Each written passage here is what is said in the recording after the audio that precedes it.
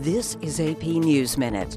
President Trump is pressuring state and local leaders nationwide to open schools in the fall. At the White House on Tuesday, he said some schools are closed for political reasons, not because of the coronavirus. Health officials in Texas are warning that coronavirus patients could soon overwhelm hospitals.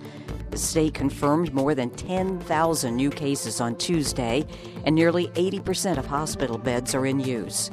Brazilian President Jair Bolsonaro says he's tested positive for the coronavirus. He spent months downplaying the severity of the virus and expressed confidence he'll recover quickly.